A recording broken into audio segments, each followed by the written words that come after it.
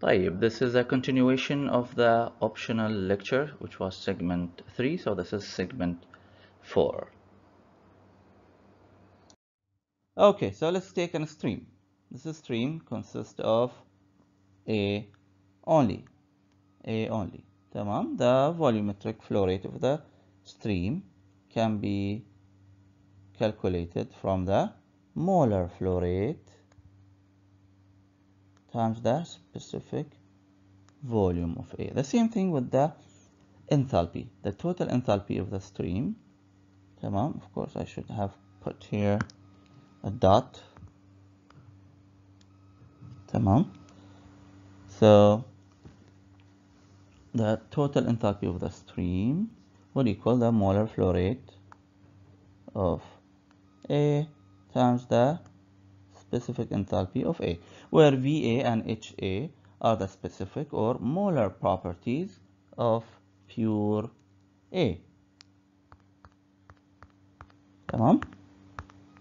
So يعني VA is the specific or molar volume of pure A. The unit would be centimeter cube per mole of A. And HA is the specific or the molar enthalpy of pure A, or the kilojoule per mole of A.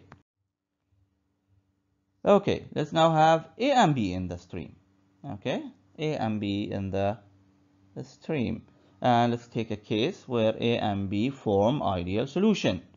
An example could be heptane and octane. They are so similar, okay, that they form ideal solution.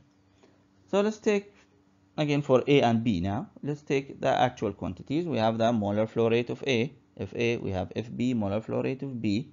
We have epsilon, which is the volumetric flow rate. That's the total volumetric flow rate, 1340 centimeter cube per second. And let's have the total enthalpy. The total enthalpy, which is again in terms of rate. So this is 255 kilojoule per second. So you can tell that there is 254 kilojoule per second of energy going inside the reactor. Okay, but let's concentrate on the stream. طيب. So let's look at the thermodynamic properties of pure species. The specific volume of A is given, the specific volume of B is given, the specific enthalpy of A is given, and the specific enthalpy of H is also given. تمام. So let's calculate some quantities. Let's calculate epsilon, the total volumetric flow rate, which is summation of Fi Vi, so which gives me this plus this. تمام. So and we can calculate the volumetric flow rate. So when we calculate the volumetric flow rate, we see that it is same as the actual volumetric flow rate. And when we calculate the enthalpy, calculate the enthalpy, the total enthalpy, through the summation of Fi Hi, meaning using the pure species specific enthalpy or pure species molar enthalpies. We get also a value that is close or that is exactly the same as the actual quantity. That means I can calculate the properties, the total properties of a mixture through simply summing the properties of the pure constituting species. That is if the solution was ideal. Therefore means this is correct. This is correct. This is correct as well. These are correct as well. No big deal. It is fine to use these equations. Let's take another case where A and B form non-ideal solution. An example would be methanol and water, as you know. Again, these are the actual quantities. These are the actual quantities. And let's now go to thermodynamics, get the properties for A, B, whether it was the volume or the enthalpy. Of course, they will all be the molar properties. And then let's calculate the quantities. Let's calculate the quantity. Let's calculate the volumetric flow rate from the same previous equation by summing up the volumes of the pure constituents, okay, or by using the molar flow rate and the molar volumes. When we do this, we get a value of 210 cubic centimeter, which is different than the actual value, right? It's more. Let's look at the enthalpy. Let's try to calculate the enthalpy through the summing up the enthalpy of the constituent using the pure species enthalpies. We're doing this, and again we get value that is different. Than the actual property. That means for non-ideal solution, I cannot simply get the total property by summing the property of the pure constituting species. I cannot do this, which means that I cannot really use this equation as is if I have non-ideal solution, because here simply we are assuming that the total energy of a stream or the total enthalpy of a stream can be simply calculated from the pure species properties after summing it up, which is not true if you have a non-ideal solution. Okay, therefore, how do we calculate the total volumetric flow rate and the total enthalpy? Well, you not only need the thermodynamic property, or you shouldn't actually use the thermodynamic properties of pure species. No, you should use the partial molar properties. M with a dash, Mi with a dash. Okay, so you go to thermodynamics, and for the species and solution, and you get their partial molar properties, partial molar volume, partial molar enthalpy. Tamam? Okay, and then when you do the summation, using the partial molar properties.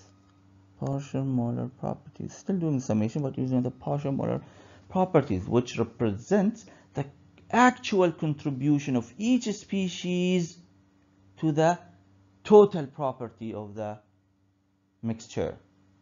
The actual, not the ideal, not what ideally would have contributed. Tamam? So after using the partial properties, now we see that it really matches the actual. So we need some more sophisticated calculations to get the properties of the solutions. Tamam? So we calculate the properties of solutions by using the partial molar properties. Okay. So again, when you have non-ideal solution, let's take state now of a flow system. We're taking a batch system. Okay, so let's see. Here the number of moles of A is 25 mole and the number of moles of B is 6 mole. The total volume, this is all the actual volume, is 201. The enthalpy is 17.5 kilojoule. Tamam. If assumed ideal solution, then the total volume calculated, assuming ideal solution, summation of Ni Vi, where Vi is the molar property, or the specific properties. Tamam. Okay, so this is the volume. Okay, calculated, assuming it was an ideal solution, and then you can divide it by number of moles. You get the molar volume, the molar volume. What about the enthalpy? Yeah, we can do the same, assuming ideal solution. Use the enthalpies of the pure species and we get this value, or we can divide by number of moles and we get the molar enthalpy, assuming ideal solution. Tamam? But I will say it, in reality we have non-ideal solution because A and B form non-ideal solution. So I do not use the molar properties, we use the partial molar properties. Tamam? And then when you do this, you actually get the correct answer. Look. Tamam? Or you can of course divide by number of moles and you get the molar volume property. Same thing with the enthalpy. To calculate the total enthalpy, you use the partial molar enthalpy of the species and you get therefore an answer which is very close to the actual experimental values. So if you divide by number of moles, you get the molar enthalpy, the actual molar enthalpy. Okay, let's take the difference then. Let's take the difference between the actual and the ideal volumes. So we have minus 1.06 cubic centimeter per mole. Let's take the difference between the actual and the ideal enthalpies. And then the difference is also with the negative minus 0.13 kilojoule per mole. What do you call these quantities? You call them the excess quantities or the excess properties. That's the difference between the actual and the ideal. So where ME is the excess property. Okay, so let's look again at these excess properties. We said an excess property is defined as the difference between the actual property, the actual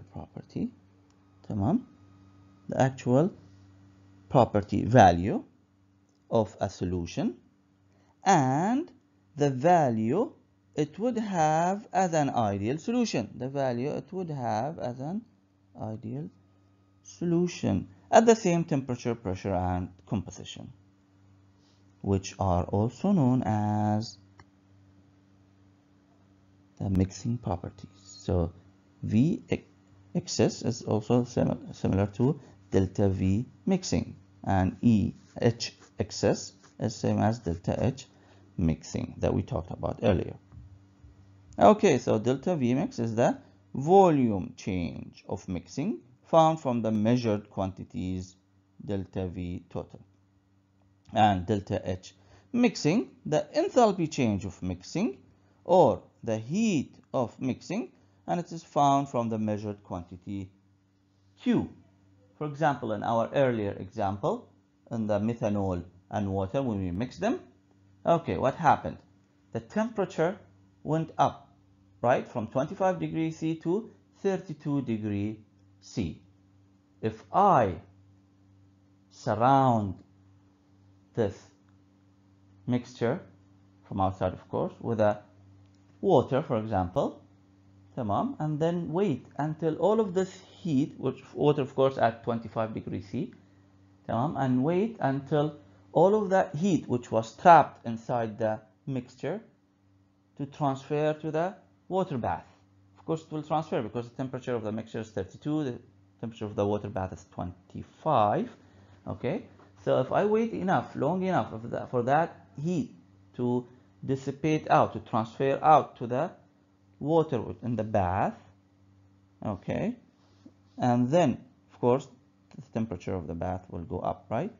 So I measure the temperature increase of the water bath and then relate it to the heat simply by using, Q equals delta H, C mass of the water bath times Cp of the water times delta T. So that quantity of heat, okay, so actually I have to wait until the temperature of the mixture goes back to 25 degrees C again, which means the bath water should not be at 25 degrees C, sorry, should be at a lower temperature so that the heat continues transferring until it reaches the bath to a temperature of 25 degrees C. Sorry, until the temperature of the solution reaches to 25 degrees C. Okay. Then we have last question to answer. How are the specific or the molar properties found? Okay. So let's look now at the properties, the specific or the molar properties, So the volume, for example, the enthalpy, they're all found from experiments. Of course, these values are absolute and real. These values are in reference. It's in reference to the enthalpy of A at, for example, 0 degrees C. Okay. How are the partial molar properties determined? How do I determine the partial molar properties? M-I. For example, VA dash, VB dash, HA dash, which are the partial molar properties. Well, you can determine it from experiment and solution thermodynamics relations. If you want me to remind you, for example, with this relation, partial molar property equals partial Nm, which is the molar property, partial Ni, at a constant pressure, temperature, and all the number of moles of the other species in the solution kept constant. For a binary system, you have these relationships which we developed in Thermo 2. Okay, and for example, this is the partial molar property residual.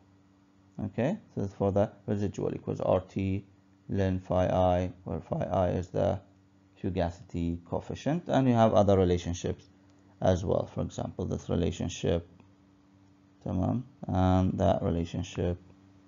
Okay, so you have quite few different relationships to measure the partial molar properties.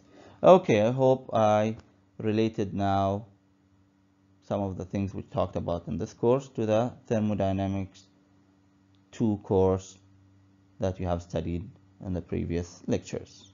Thank you for listening, and in the next lecture we'll go back to chemical reactor design. See you then.